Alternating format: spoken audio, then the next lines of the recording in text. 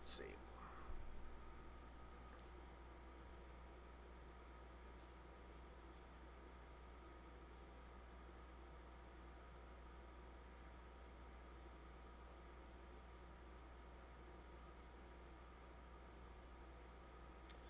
Is anybody hearing me? Ah, there we go. Hello, everybody. KB, Cable A. So I'm going to be monitoring the chat on my phone. I don't think they can hear me because I'm on... Can you see me? Okay. I guess we're live. Anton, how are you from Denmark, guys? Welcome to the live stream. Today, we wanted to put together a little something, answer some Q&A questions for you. We are here in the... Oh, no. We better mute that. All right. No problem. All right. I can see myself here. And hello, everyone. Welcome to the stream. So go ahead and throw your questions in the chat. If I don't see it or we skip past it, you can put your question in there again. Also, Super Chat certainly gets you up to the top of the list and helps me see it because when I'm looking at chat, it's going to show the question. So, awesome. Man, there are people from all over the world. That always just blows my mind to see like people writing in from Brazil, Ireland, England, Canada. And my dad just texted me that he can see and hear me, so that's great. Pop's always watching. How are you in the lockdown? Adam, we are doing great. We're keeping 6 feet apart. We're doing what we can, and we're shipping products daily. We've been able to stay open.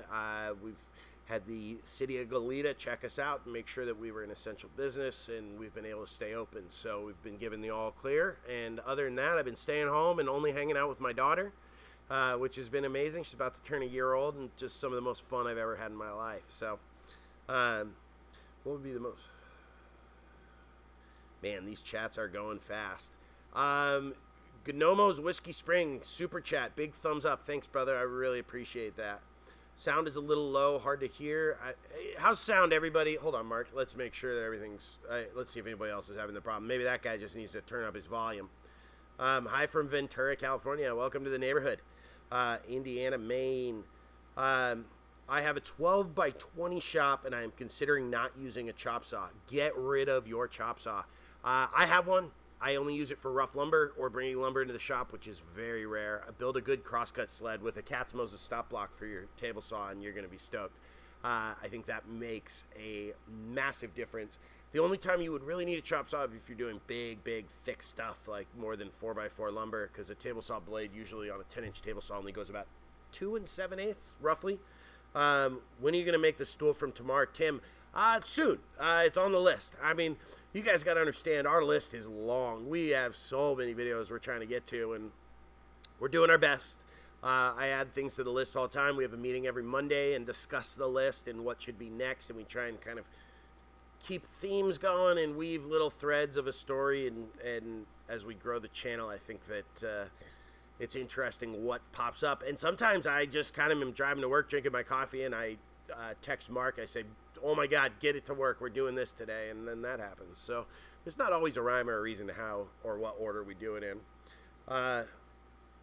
Leonardo, it's a touch quiet. Okay. No, it's just Leonardo's having a problem. I don't know. Hey, Dad, if you're listening still, can you text me and tell me how the volume is? Sound and video very clear. Okay, so we're good. Yeah, Leonardo, turn up your hearing aids, bud. Yes, Adam, we are shipping products daily. In fact, Tamar just released a video with the stop block, and we have shipped out a lot of stop blocks this week. It's really just humbling and amazing to do. When I rip completely square board about 1.5 inches wide down the middle on a table saw, do both pieces bow? How can I prevent? That's going to happen. I mean, you got a tree that's been sitting around for, months, years, drying out, and there's more moisture in the middle. So sometimes you get a board with a lot of tension in it, and you rip it down the middle, and it's going to bow, and you're going to need to reflatten it. So sometimes you need to think about that. Like, If you have a big, massive board, especially 8/4, and you're trying to get a final size piece, maybe it's good to do it in 2 steps and reflatten it on the jointer. Sometimes what I'll do, my dad is an a-hole who thinks he's pretty funny. So when you're ripping it down the middle, sometimes what I'll do, especially if it starts to pinch your saw, is turn off your saw, back it up, and then just make that same cut again, and you may get rid of the bow just by trimming off what's moved in towards your kerf. But moving lumber is a problem, and it just happens, and sometimes you need to plan ahead for that and know that big, thick pieces might move after you cut them. So sometimes it helps to mill stuff twice. So how can you dimension a board in half lengthwise without a bandsaw? Lengthways without a bandsaw. I mean, there's lots of ways, right? I mean, you just need to use the tools that you have. So you could use a skill saw and rip it down the middle. You could use a jigsaw. You could use a handsaw.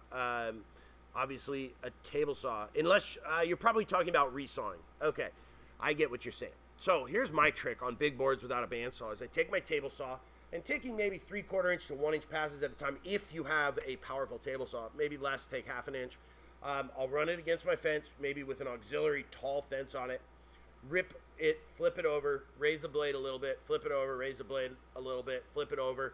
Don't go all the way through the center, and you can, all right, Dad, that's good enough. You're distracting me. Then you can use a handsaw to rip that last little bit, or on your last pass, you can get so close that you can basically just kind of wiggle it a little bit, and that last little bit will come off, run it through the planer, and get it through. Thanks, Ian. I really appreciate that.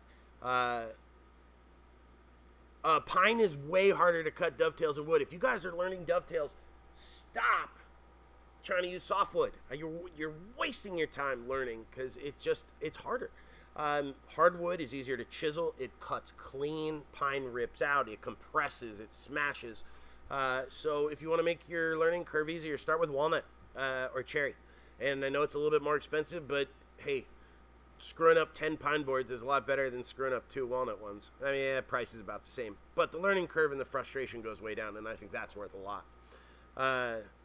Dad was Katz, yes. Dad is Katz, mom is Moses, still married. My mom kept her last name, hyphenated it for me. So that's how I got the last name. Awesome, Jamie. Those blast gates are amazing. We use them. If you look at my 6-inch ones, I put colored paracord in them. That was the best addition because now I can look from anywhere in my shop and see that the blast gates are open or closed. I don't have to like walk around and try and get a better angle on it. I can just easily see. In fact, I can see my center columns open, nothing else is, and we're good to go. Well, what up, Danny?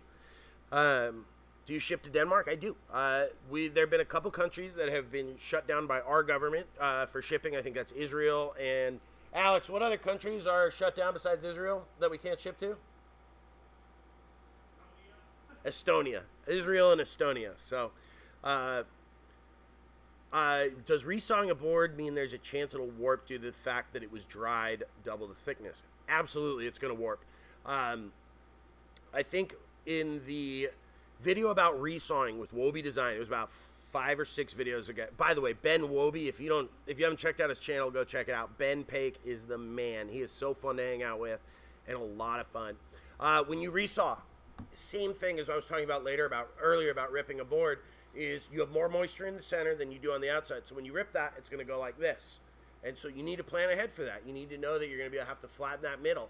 And that's just part of woodworking. So when you resaw a board, think about that and how you're going to deal with that and mitigate that. Because if you think that you have a 1-inch board and you're going to be able to use a really thin blade and resaw it to get 2 half-inch boards, it just ain't going to happen. So you're going to end up with 2 3/8-inch boards because you're going to need to plane those down and get them flat again.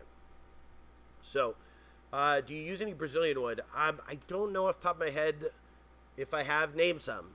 Maybe I have. I don't always know the genealogy report on my wood. What joint are you most proud of? Oh, God, that one. The one with the mitered dovetails, the one that everyone talks so much smack about on the video, about it not being strong. That one was so cool. And then maybe the houndstooth dovetails. That one's just strikingly beautiful, and it's so big. And it was hard, too, because to get in those back corners, on that like double dovetail, it cut off my chisel, so I had to find some really interesting ways to get back in there. That was fun. That was a hard one. My Stanley chisel is 30 degrees, new is best, change is 25, and a 30-degree. Just sharpen it, guys. Don't beat yourself up. Just keep it the same angle. When it comes to sharpening, there's so much. I've done tons of sharpening videos, and I think I always say in them, like, hey, there's lots and lots of people out there telling you have to do this, you have to do that. If you can cut slice paper with it, then it's good for woodworking. And the biggest thing is consistency and a flat back. You got to make sure that back is flat, and then, 25 to 30 degrees, as long as it's sharp, go after it and start working on some wood and stop worrying about your chisel. Stop worrying about your sharpening. Do I plan on doing any resin pour projects? Not if I can help it. Advice for new woodworkers: only buy the tools you need. Everybody gets stuck on the, hey, I get these emails all the time. Hey, I've got an extra $700. Should I get this, this, and this? Or should I get this, this, and this? And my question is, what are you going to use those for? And they're like, well, I might want to do some of this, or I might want to do some of that. It's like, look, I'm going to build a bench. I need a set of chisels for mortising. I need a router. Do you have those tools? If not, go buy them and then sell the bench and pay for those tools and keep your hobby going. But don't beat yourself up. Somebody wrote me about a $400 Incra crosscut sled the other day, and I'm like, come on, man, just build one out of like $10 of plywood and put a Katz-Moses stop block on it in the Katz-Moses store. And you got the same thing, and you can make 8 of them that do different things. 45-degree crosscut, picture frame, dado sled, all of those things. What router guide bushings fit in your DeWalt 618 router? I don't know. There's lots of them out there. I'm sure you could Google that. Purple Heart, I've used that. Mirsha Karacha, I don't know if I've used that one, at least not by that name. I certainly can't pronounce it. Why do you use a Japanese pull saw to cut dovetails instead of a pistol grip saw? That is a great question. Let me tell you. I'll give you a really good example here. So here's a old Suizan saw that is pretty much just decoration at this point. But this saw and this saw, you can see, I don't know if you can see on the video, but this one is 3 times thinner. And when you cut on the push stroke, your saw has a tendency to bind in the cut. And now when you get good with a Western saw, it's going to cut faster. But these saws are 1/4 of the price. We sell them actually in my store. And when you pull, there's no binding because you're pulling it through the cut. When you push, look at it, it has a tendency to bend and bind up. So they're so much easier to work with. And I know a lot of you guys are learning. And it's like you spend $150 on a good Western saw and be frustrated, and they're hard, and the cutting motion is hard. And with one of these, you just kind of drag it through. You can kind of have a very loose grip and let the saw do the work. Makes your life a whole hell of a lot easier. Mark, let me know if I miss anything important, okay? Any strategies for growing a newish YouTube channel other than keep at it? I know it takes time. Just wondering if there's a good way to kick things forward. Yes. I'm going to tell you the same thing everyone tells you, which is I did this for 5 years before I made $1, and you just have to love it, and you got to want to teach, and just know that if you really, really care about it and you really do it for the love of teaching and woodworking, that one day it might pay off, and you just got to keep trucking, man. Just share it, and make good content. If you produce a good video, YouTube is going to recommend it. If people like it, they know, the AI knows the viewer's habits. And if some dude who never clicks thumbs up and never comments suddenly goes ballistic and does all of those things and shares the video on his Facebook, the AI knows that. And it's going to go, oh my gosh, this must be a good video. We're going to share it. So just keep working on making good content and know that nobody's going to watch your stuff in the beginning. So be bad at it, and then you'll get better. And that's how you do it. Just love what you do and don't do it for the money, and then one day you'll get paid for it. I know it's a cliche answer, but it's really the truth, especially in this crowded marketplace. In a hobby level garage shop with mostly entry job site level tools, would a 3/4 horsepower or 1 horsepower dust collector be sufficient going from tool to tool when I don't have the amps for a 2 horsepower dust collector? Certainly. A dust collector is much better than no dust collector for sure. Until you're able to run some electrical, you may be able to get some cheap shop vacs and hook them up to each tool and that kind of thing. You just want to make sure you clean the filters regularly, otherwise they're not going to perform very well. How do you determine the length and sides of a dovetail box if there's an inset lid? Any way to calculate the sides? I mean, what size do you want to make your box? It's like, you know, quarter-inch rabbit. That's one of those questions that it's like, make it the way you want to make it. Let's see. Hey, Jonathan, I'm a student living in Europe, and I was wondering why the shipping of your dovetail guides is so expensive. If 10 or what is it, $11 or $12 to Europe is expensive, I don't know what is cheap, because I just charge what I get charged for it, and we do the cheapest shipping in town. So that's a fallacy, Nick. And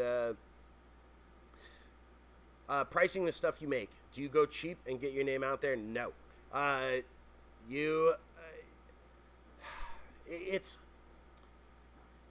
If you sell something for $30, they're going to expect you to make it for $30 next time.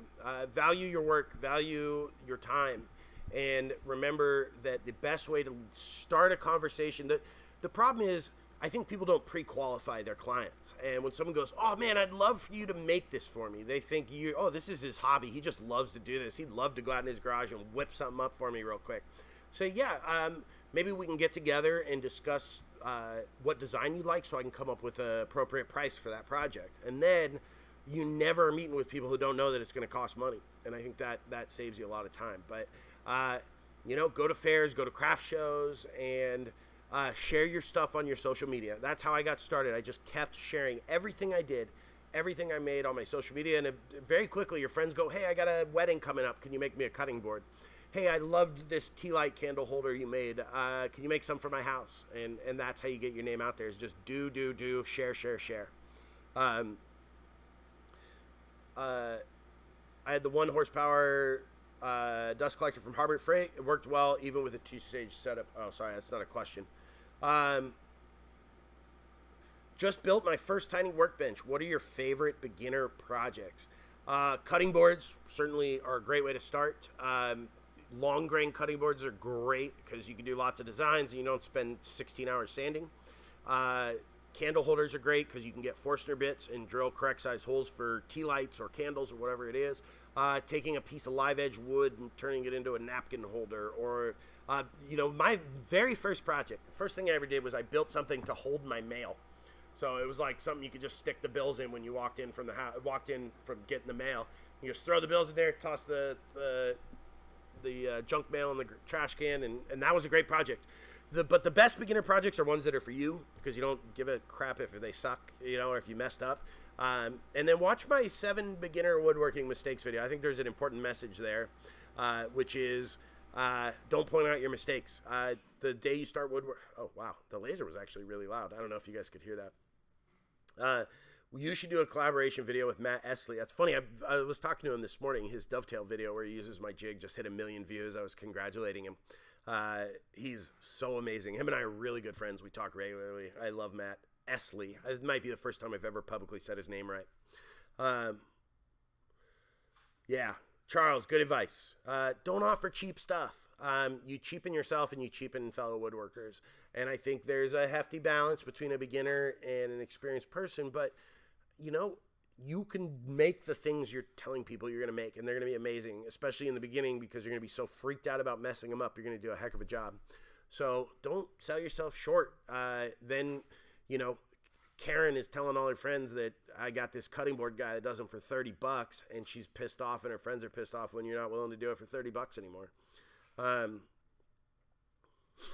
Squatchy's Woodworking just puts in the Google question: how to refurbish a Bessemeyer fence. I don't know. Never done it. Yeah, $10 is not much to Europe. Exactly. Why are you throwing public comments in my chat? Talking smack. I'm a local woodworker hobbyist. Where do you buy wood in near SB? Oh, awesome. Easy. Mayan Hardwood in Oxnard is amazing. Don't go to Woodcraft, because Woodcraft buys from Mayan. Mayan's like a candy store for woodworkers. They've got 50 different species from all over the world in different sizes. It's incredible. If you're willing to drive to San Luis Obispo, there's a great place called Aura Hardwoods. And then in Santa Barbara, there's a place called Channel City Lumber. The owner's name's Troy, really nice, locally owned place that has great sheet goods. And then they also have F4S Lumber, which is surfaced on 4 sides. They have maple cherry, walnut, and, you know, it's more expensive because it's surfaced, but when I'm in, you know, it's a block from my shop, so when I'm in a pinch, I run down there and grab it, and it's awesome. And actually, right now, they've been letting me just go in the yard, grab stuff, and call them and pay with credit card, which is really great for the pandemic. I have the same apron purchased from Amazon, and I just bedazzled myself 2 square holders out of scrap leather and some leathers. Oh, super easy. Hey, Mark, will you grab the apron sample? So check this out, guys. We just got our second sample in for the Katz-Moses apron. This is the first time you're going to see it right here. I am excited about this. We are getting these things going. This is the other one around too? Is that on the couch? So check it out. This is made. This was our sample. It's got the square holder, which isn't bedazzled, but it fits a square perfectly. It's got the marking knife holder, which for some freaking reason they cannot get the size right on that, so we're working on that. And then it has the logo right here, which I'll show you right now. It's so exciting. This is like, of all the things I've done, this one's really exciting for me for some reason.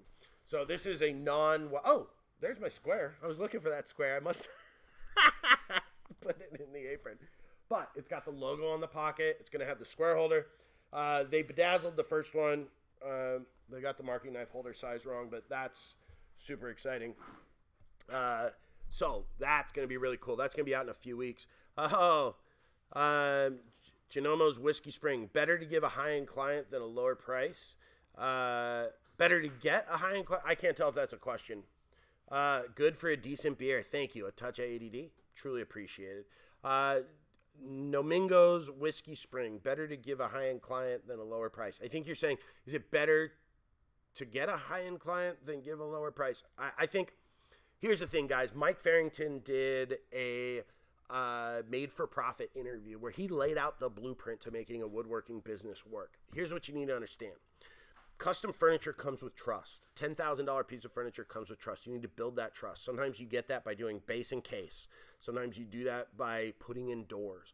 You know, do the finished carpenter, you know, window framing stuff to get in with a high-end client. And once they see your work and go, wow, you do amazing work, you say, you know, I also do custom furniture, and I'd love to build you a heirloom piece of furniture for your new home.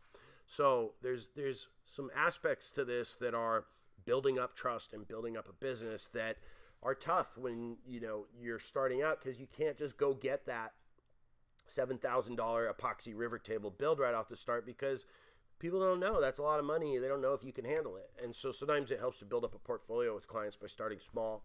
You know, get them with a cutting board. And certainly if you see somebody wearing a fancy watch, tell them what you do for a living, because, you know, they may buy a cutting board one day and then a credenza the next. So it's all about building it up and developing that trust with clientele and keeping them happy. Made your goo and love it. I just have a suggestion. Way easier to make it in jars sitting in a double boiler than to scoop it out of a big pan after it cools. Certainly, I would never claim to be a guy who thought through his process in the cleanest, most orderly way. If we did a pan of the camera right now, you'd see my shop looks like a tornado went through it. In fact, we had a meeting this morning where I said, maybe it's time for Jonathan to do a spring cleaning. So that sounds like a great idea. I will add that to the next video. Naughty Burl Works. I'll get in on that. Damn, I'm going to be drunk with all the beers you guys are buying me. Thank you so much. I really appreciate that. The apron is going to be cheaper than Amazon with the extras on it. So you can buy this same apron. Don't quote me on that. I'm not 1,000% sure, but we're going to be pretty close to what it's being sold on Amazon for. The one that I have, it's the same exact apron. We're going to be pretty close, if not better than that price. You guys know how I roll. I like to keep it cheap for you guys. So I've been working really hard, and that's why it's taken a little while to come out, because I've been beating some manufacturers down and giving the old 1-2. So will you do a left-handed apron? Definitely. That question gets asked a lot. Anybody put it in the chat, Google it for me. What percentage of people in the world are left-handed? We'll do that percentage of left-handed aprons. Matt, 6 or 8-to-1 dovetail guide as a first to buy and practice with. I personally like the 8-to-1. We were talking about doing hardwoods earlier and using those to learn dovetails because it's just a faster learning curve. 8-to-1 is great. 6-to-1 is the most popular one. Over time, over 4 years, it's been 60% 6-to-1s to 40% 8-to-1s. I personally like the 8-to-1. That's what I always reach for. 6-to-1 looks really cool. If you want more of a steeper angle, it gives it way more of a dovetail look. So just a matter of preference. I don't think that a difference of, what is it, 9.6 degrees and 7.1 degrees different. So it's like 2.5 degrees difference. I don't know that really with today's modern glues that makes that much of a difference, but it certainly makes a visual difference. So can we pre-order? Yes, but I learned my lesson with the stop block. We put the stop block on sale, and it took a year to get it produced. And the worst part was all of you lovely people just emailed me every 3 weeks going, where's my stop block? Where's my stop block? So I've learned my lesson. It will go on pre-sale, but not until we're going into production, when I know that it's coming. So once I place an order with the company that's making them, then I'll put it on pre-sale. And so that way people don't have to wait, 6 to 8 weeks for their apron and not potentially 12 months while I figure out the supply chain in a pandemic world. Do you sell Katz-Moses goo? I think we might. We've been talking about it, and it seems like a no-brainer. It's cheaper the more you buy and make. So, I may be able to get it at a price where I just buy a 55-gallon drum of mineral oil and 10 tons of beeswax and bring it in a dump truck and just let it sit out in the sun for 2 weeks and make itself, and we can jar it up and sell it to you guys.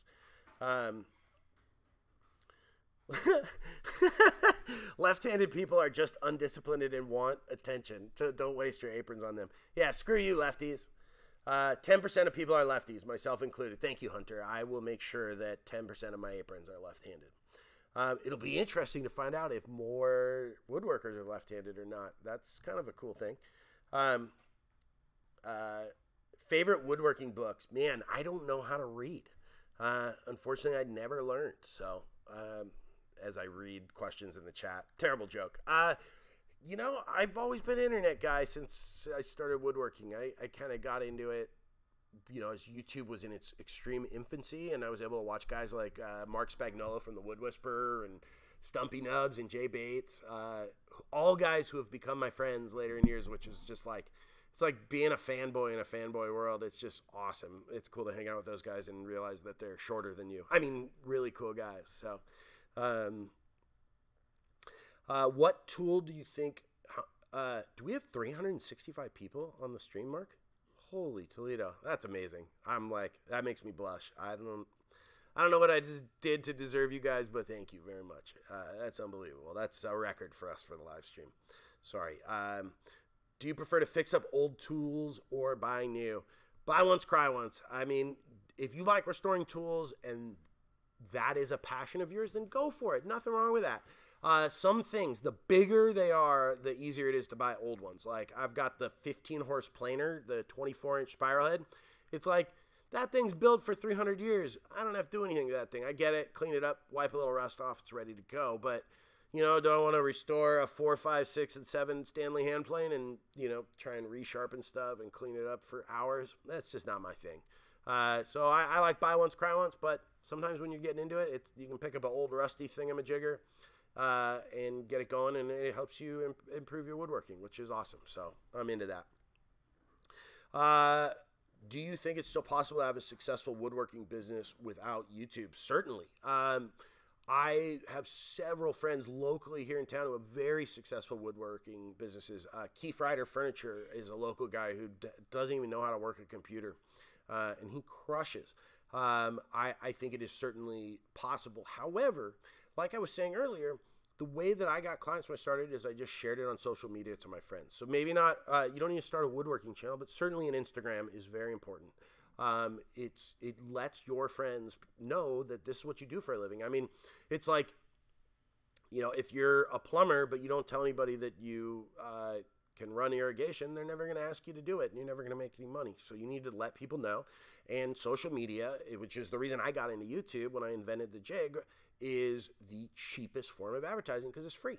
And so you have the ability to share beautiful things with your friends and family, and then they tell their friends and family, and suddenly you have a big local following. But anybody who gets into this and thinks they're going to be rich off woodworking in 6 months, it just ain't going to happen.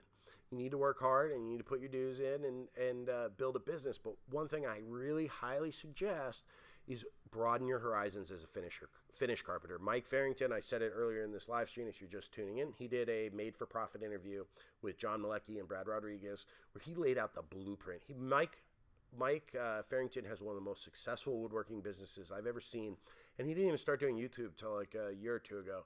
He's been doing it for 20 years, and what he does is he broadens his horizons. He does base and case, he does window framing, he puts in doors, and then he develops a trust with those clientele, and they give him big furniture projects. And for every $10,000 armoire he does 400 windows, which he charges the same rate for hourly, but there's way more windows and doors going in than armoires being built. So it's important to broaden your horizons and don't be a snob about, I don't leave my shop, and I only work for $85 an hour. It's like, hey, I'm happy to come out and put in some baseboard because I'm going to do it better than any of these finished carpenters that are on your framing crew.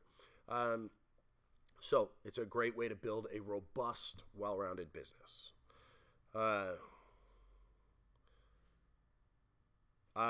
Selling your soul, I must have missed something in the price. How do you price their pieces? Is a certain percentage about cost or material?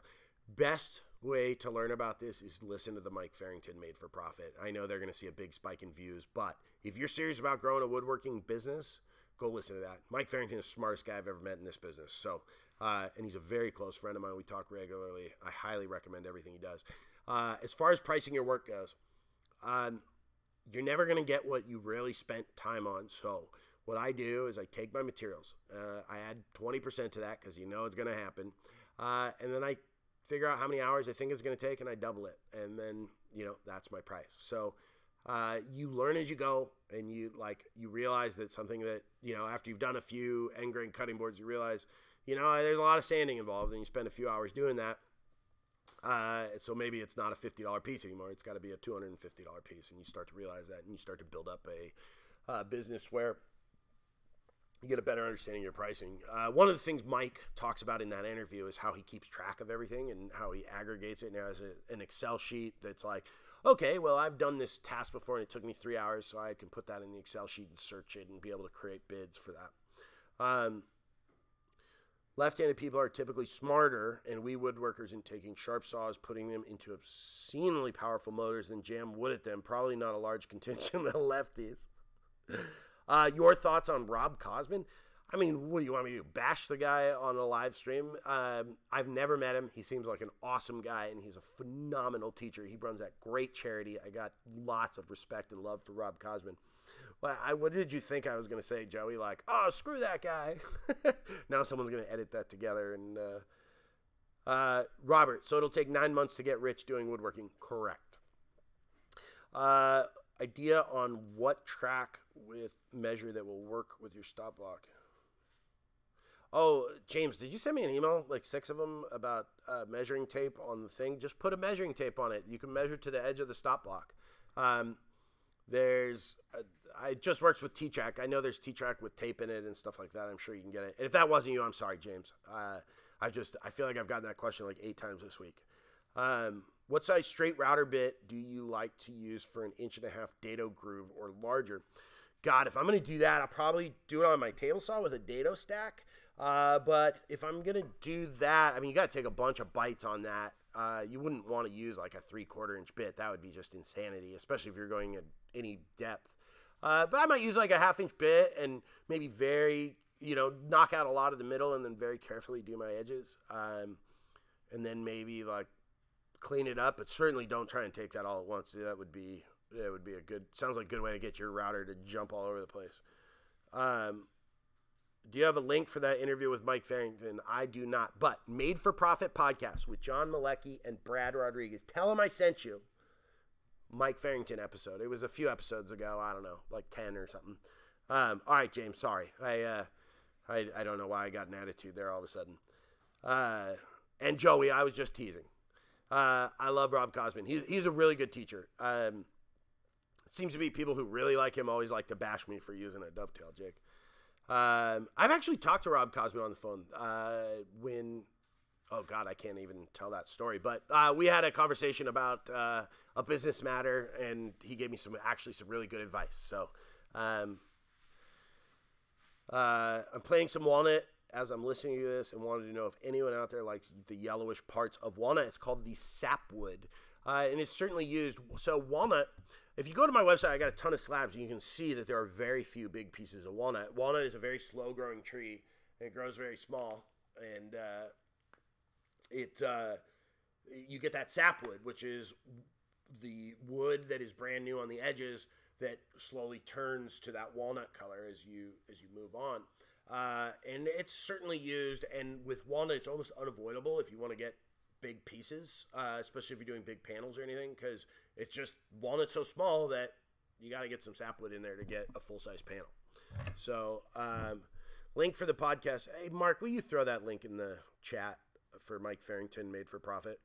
If you need help finding it, let me know.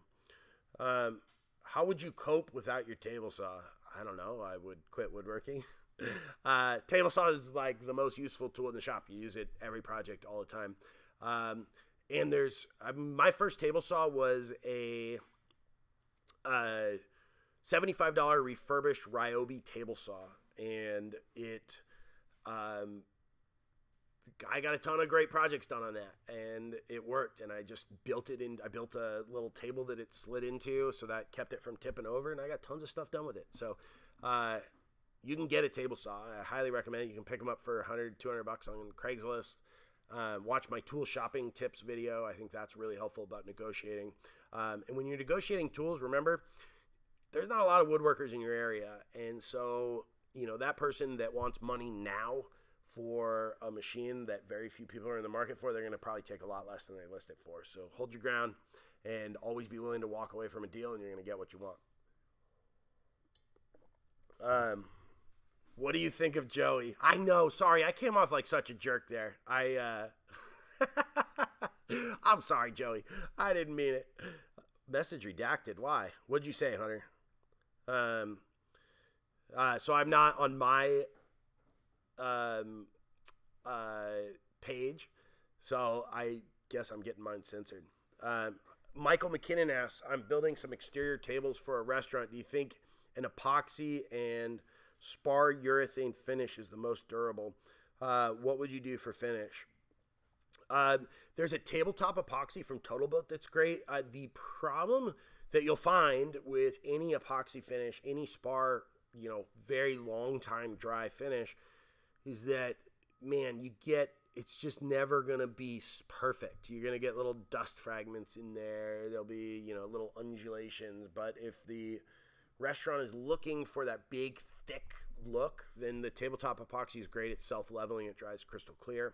But there's nothing wrong with doing like a polyurethane water-based finish and just do, 3 or 4 coats. If they're going to sit outside, certainly do a spar urethane. Do your research. Make sure you use an exterior coating because, man, the sun and water are mean mistresses. They go after anything that they touch. So, Christopher Schwartz recommends an 18 TPI coping saw for dovetails. Someone must have asked about coping saws. Yeah, I don't even know what I use. I just kind of throw it in there and get it done. But there's a supply and demand curve between very small with lots of teeth and cuts fast with less teeth. So you kind of want 19 sounds right, 16, 18, something like that.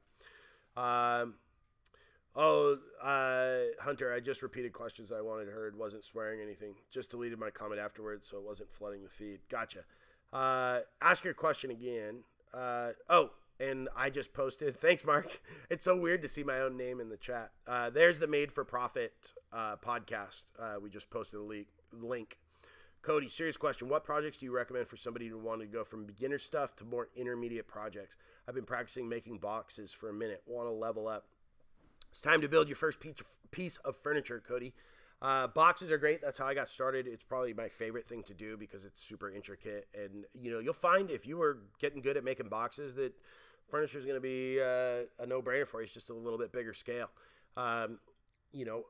Desks are great. You can make a hall entry table, coffee table. Lots of people make coffee tables. And then, side tables are great, too, for your living room or your bedroom because they're a little bit smaller, so the wood's not as heavy. I think one of the hardest parts about being a beginner and having kind of smaller tools is if you try and muscle some 8-quarter lumber through your table saw, it's going to be frustrating. And so you can get frustrated and turned off if you tackle something that's too big right away until you start to learn how to deal with like bigger and bigger stuff, and figure out different ways to manage your materials.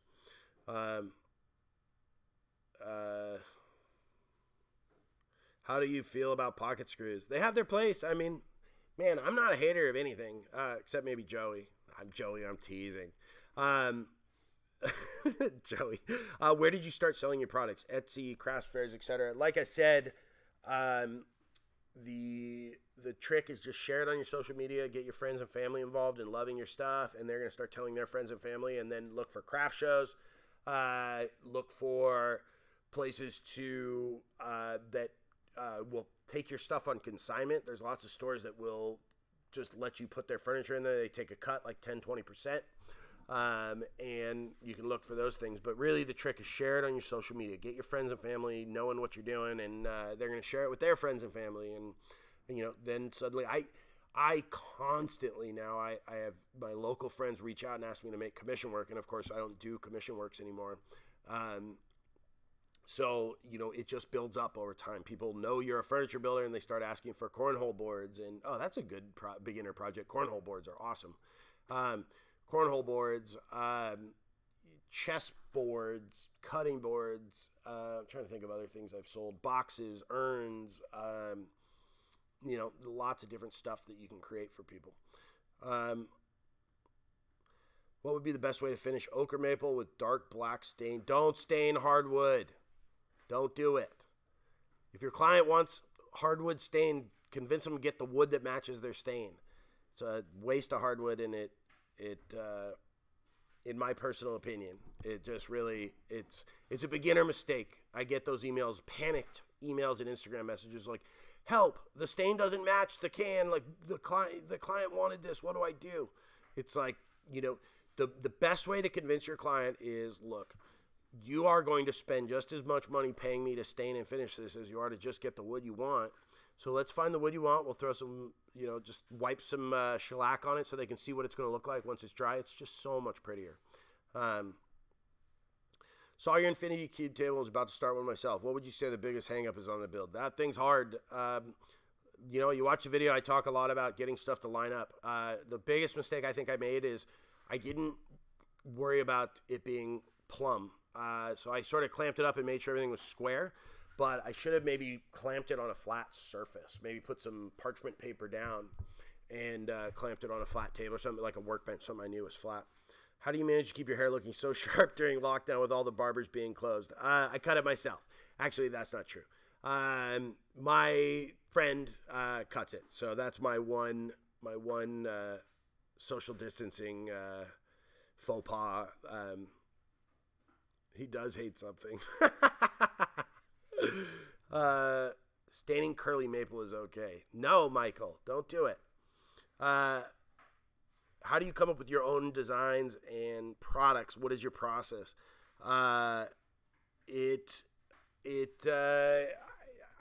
They say what? Necessity is the mother of all invention. So I find something that pisses me off or makes me frustrated, and I go, I know I can do this better. And then I start looking into ways to do that. And I start thinking about it. We start doing designs. I got, you know, over the years of building products, I've developed kind of some good relationships with some engineers who are friends and beer drinking buddies of mine. So I'll bounce ideas off them, and then we'll start to refine it. And we design it in Fusion, and then we'll design a prototype on the 3D printer and go from there. But really, the thing is, if you have a good idea, you're going to know it, and you want to start seeing if people use it, and you start building prototypes. Just build them out of wood or aluminum if you have access to like a milling machine, and start getting people to test it, and then start selling it and start putting it out there. And eventually those selling prototypes will fund a production run, and then that'll fund a bigger production run, which gets the price down, and then you do it. And so it's a scary game, guys, because you got to take some really big risks. You know, stop block was the scariest thing I ever did. I had to put $80,000 into that before I sold them to be able to get that price to a reasonable level. And I had to borrow big and steal to get that paid. I had to get a loan. The manufacturer let me pay in 6 payments, and I was just like, man, I hope these sell because otherwise I'm not going to make that second payment. And luckily, it turned out to be a hit, and we've been doing well with it. So, what is the best lesson you've learned by a mistake? Doesn't have to be wood related. Be kind to people, and it's okay to be wrong, and it's important to say sorry when you are. I think that, this week, here's a personal story. My brothers, I'm very, very close with my family, and I told my brother that he was asking me an annoying question, and we were having a pretty serious talk. And what I meant by that was, I'm frustrated because I don't know the answer to your question, and I don't know how to have the information to give you a proper answer. And instead, I kind of insulted him instead of saying, you know what, I don't know. Maybe you can help me find the answer.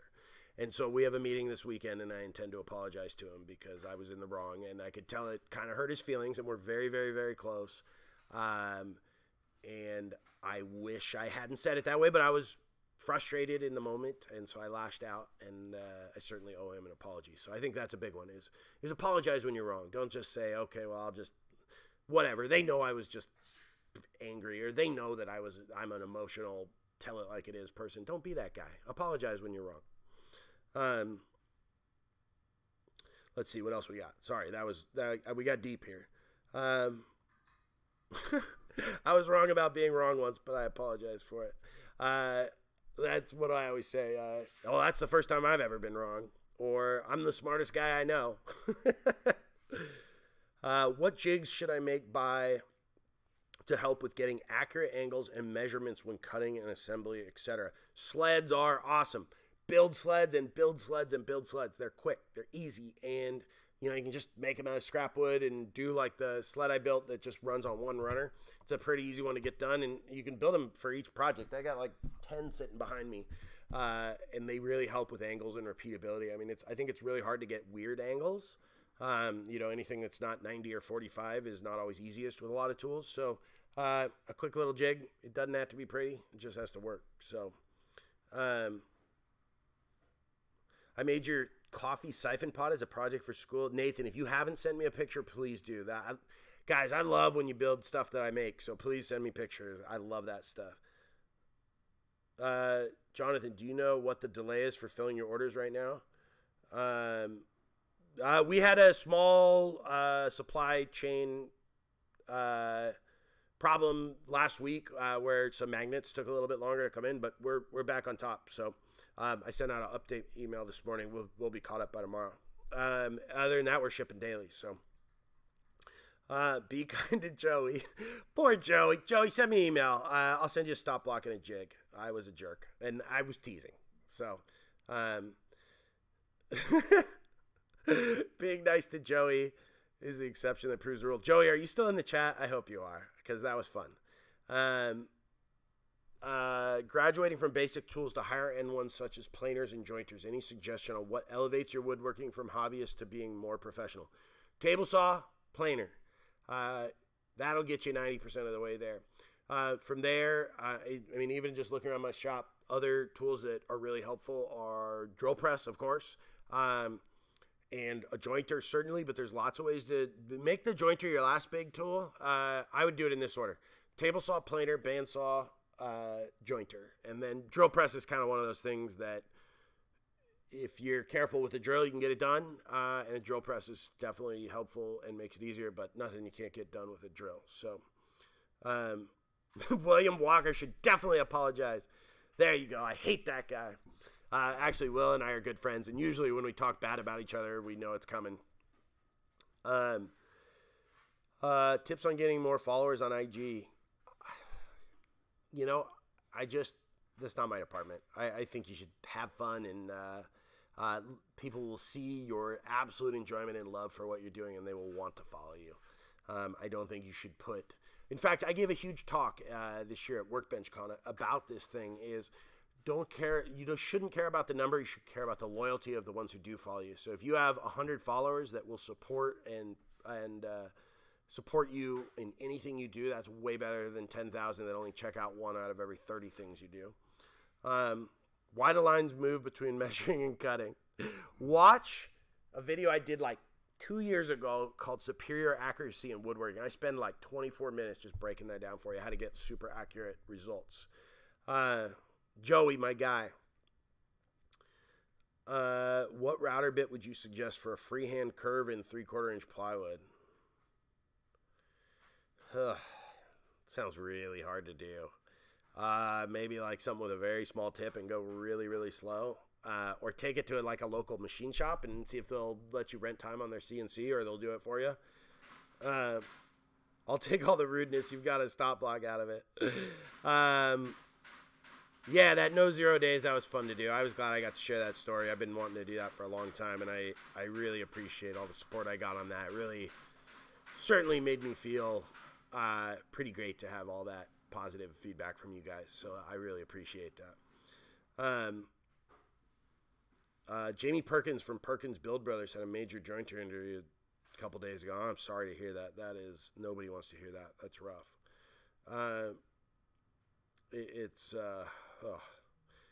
Robert Moline says, let's see. Well, man, it's small tip and go slow. Yeah, that's what I was thinking. I'm impressed with your hair. I'll tell you, the trick to good hair is, what do I use? I use the Crew forming cream, and I just like put a little bit on my hand and I just and go to work.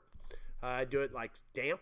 I get out of the shower and I, powder my balls and put on some deodorant, and then by that time it's kind of damp, and throw some gentlemen and I throw some the forming cream in my hair. The chess table I'm going to be building is cherry with curly maple mahogany board. What would you suggest as an inlay wood for a triple dovetail?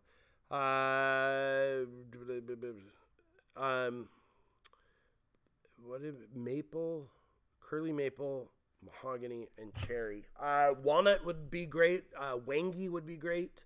Both of those are really dark. I'd go for dark woods with those. That's going to look the best. Wangi's like black. It's kind of expensive. It's like $25 a board foot. But if you just do an inlay, or ebony is pure black. Walnut could be pretty dark. It might kind of clash with the mahogany a little bit. But Sean Boyd just did a chessboard. It's the best one I'd ever seen. He did it right next door to me. I miss Sean so much. I'm bummed he left. But he's doing really well. So it's like, it was so fun to just have a buddy right next door I'd go talk to anytime, and I'd pretend like I could convince myself it was working talking to Sean because we were brainstorming. But I miss him. Mark and Alex are great, though. They're good conversationalists as well. But it was fun having another like hardcore woodworker next door to bounce ideas off and like, help you joint a board that was too big and things like that. What bit number of passes path depth do you find works best for CNC for 3/4 inch Baltic? I mean, that all depends on your CNC. I've got a 10x5 CNC that could probably cut that stuff in half in one pass. I've got a 2x3 CNC that I'm selling. If anybody wants to buy my Axiom CNC, by the way, you can come pick it up. I'll do fucking, jeez, sorry. It was my first slip up on YouTube ever. I'll do, whatever, 60% of whatever the retail cost is. It was like $9,000. So if you're serious, email me with the subject line that says, I want to buy your Axiom. And that price is firm, so don't negotiate with me. Wanted to upgrade my table saw fence. Any recommendations? Yeah, there's some good ones. The Bessemeyer fences are awesome. I forget, Mark Spagnola did a video a few years ago. I can't remember what it was, but it looked cool. Any relation to the woodworker Gary M. Katz? No. Demonetized, I know. Thanks, Jeff. Brad, thank you so much. Katz-Moses goo is good for the hair. It's funny, I'm about to see myself curse on the chat monitoring I'm doing. That was a mess up. Tim, it's funny. I in my regular life, I don't like, I'm not like I don't cuss like a sailor, but you know, I cuss from time to time, and I tried so hard not to let it slip when we were shooting video that eventually it became a habit. Same as like if you go back and watch my old videos, there's like tons of like cuts while I'm talking because I'd go and then it just became just a habit. Instead of saying I like will just take you take a pause, you know, and you think about it and you go and you just cut it out, because the uhs just, to me, when I was editing video before Mark came on and took over that, it was the uhs would drive me nuts. You could see them coming in the audio waveform. They look like this. That's an I mean, it still like haunts me. So yeah, I don't know what people are asking about buying big tools, but buy once, cry once, guys. I've replaced every tool in my shop. And if I just waited a couple months when I bought them in the first place, you get all excited and you're super into it. It's like, just wait. I know you're excited, but give yourself 2 months and you'll save thousands of dollars. I've replaced everything. If I look back at my first 2 years of woodworking, there is one tool that I can see where I'm sitting that I still have that's in my shop now. And it's just like, buy once, cry once. Try to save a little bit more, you know, get a little bit better. Even if it's like, you know, waiting one more paycheck and adding $100 to your budget, you know, try and do it.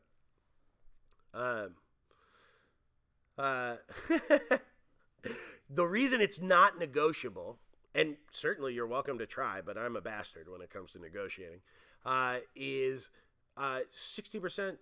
I'll give it to you for 60% of retail. That's like, these things go up in value. So, it's not worth my time for less than that. That's why I said don't try and negotiate with me, because I don't care. It could sit there for another 2 years, but it's not gonna be used much anymore. So, can we get a buy once, cry once sticker for our expensive tools? Yeah, and maybe you need a sticker that's like, this is why I have to sleep in the shop tonight. It's because this came home. Fusion 360 is what software I use. Did you go through more than one table saw upgrade, or did you jump straight from the Ryobi? That was one I was smart on. I just jumped straight to the saw stop. I knew that anything less than buying a really nice cabinet saw would bum me out, and it wasn't worth it. So I just waited. I'm real patient on tools I need. I wait months and just keep shopping and looking and trolling Craigslist. Looking and setting up Google alerts and auctions and eBay, and I'll spend 5 minutes every morning looking to see if there's any new posts in the places I check, and that's pretty good. What is the tool you still have? The rigid oscillating belt sander, and I don't know that. I mean, I think there's just nothing else in that price range, and so it gets the job done when I need it. It's good for a few things I do from time to time. What else? I guess I still have my drill press that I got early on. And then I'm sure some hand tools behind me. But, you know, for the most part, I've replaced just about everything over time, because you realize you're like, well, this is great, but it'd be really great if I could do this. And maybe that's just the sickness.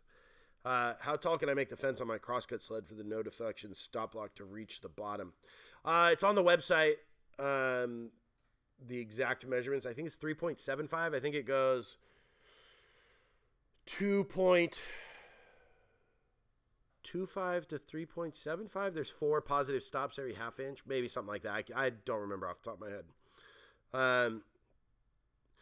Awesome. All right, guys, that's an hour. My voice, when you got a voice like this, sometimes to talk for an hour, it kind of hurts after a while. Years of angelic living is how I got this voice. So I'm sure you can understand I was a good schoolgirl when I was younger. Thank you so much for watching, guys. Truly is a pleasure. I love doing these kind of things. So I'm always humbled by your support, and I really appreciate it. And if you want to support the channel, head over to the Katz-Moses store, pick up a dovetail jig, stop blocker, a t-shirt. Stay safe in the shop. Have a wonderful day, guys.